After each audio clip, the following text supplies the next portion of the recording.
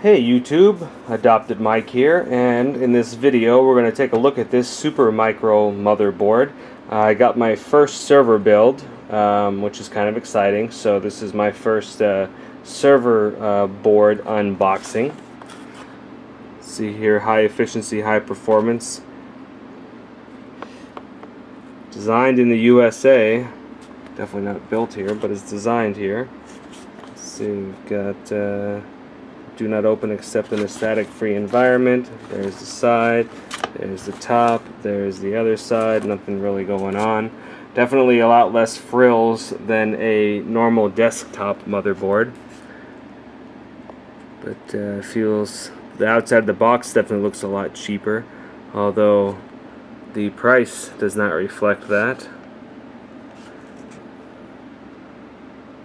Really not a lot going on the outside of the box. They really aren't, I mean, they're showing off their cases there and their, you know, their small server rack mount stuff, but you know, on the outside of the box there really isn't anything letting you know what this is, other than perhaps this is the model number MBDX9SCL-F-O or 0. So we'll just kind of get into it and go from there. Okay, so beginning we have a checklist and a checker.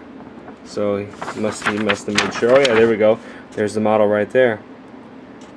So that is a, oh, not a 0. Okay, now we have like a quick or a quick reference guide here of the layout of the motherboard. So this here will be the first thing that we've actually seen that tells us anything about the board itself.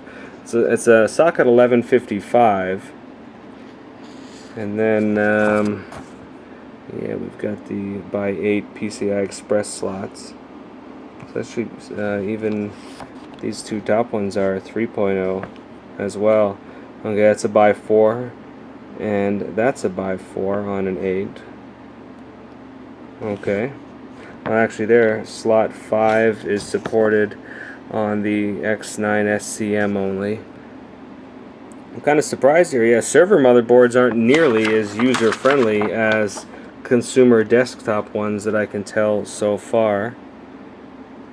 Oh yeah, here we go for the RAM.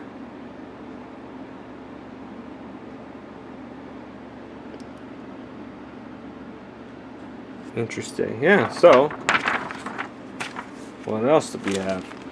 Okay, we've got some SATA cables. Interestingly enough, they come one to a Ziploc bag. Okay, so we've got one red one there, another red one, another red one. So there's 6 red ones, and they are all straight cables or connectors.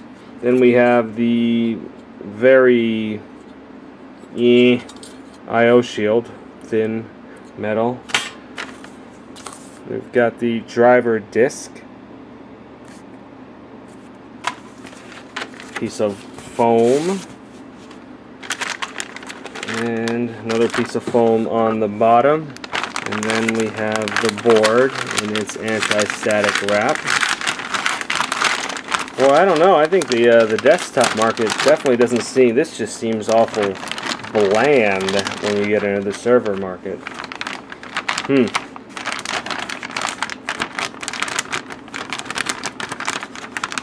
is an awfully. Oh, there we go. Okay, so we got this for everyone to eat if you want to. And now, yep. So we've got the 4 DIMM slots.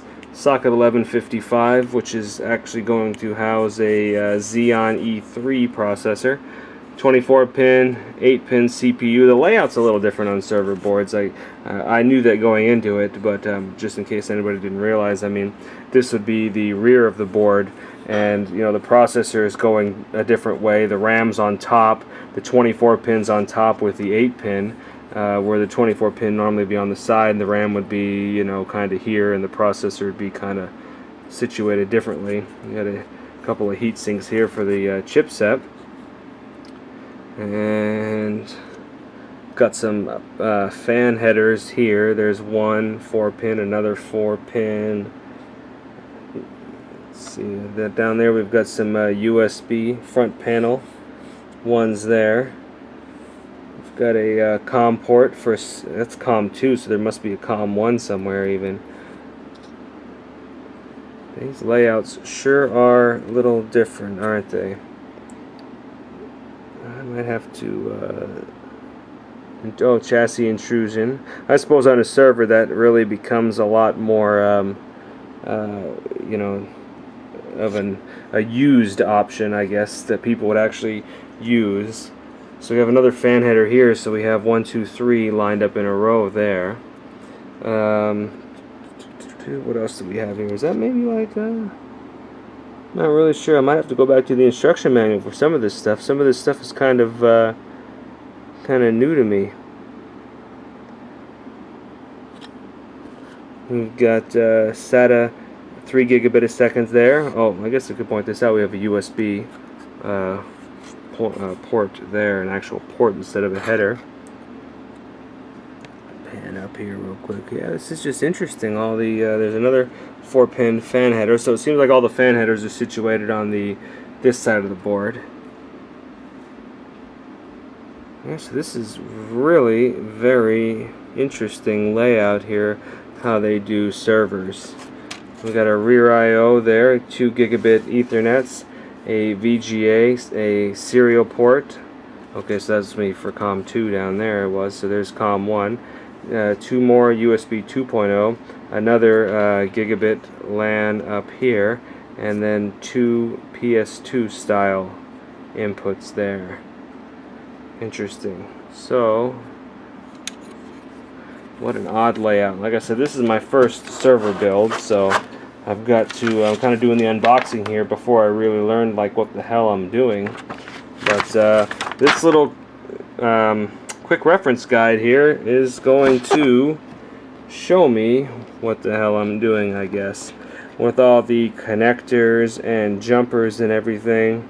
Yeah, we see we got SATA DOM, yeah, serial link, general purpose, chassis intrusion, we saw before, SPI, BIOS. Yeah, so I am gonna have fun with this one. Like I said, it's my first server build. The client that wants it didn't really care that I'd never done one before, so I figured, what the hell, I'll give it a shot. What's the worst that could happen? I suppose I could, you know, screw it up, but yeah, so this is interesting.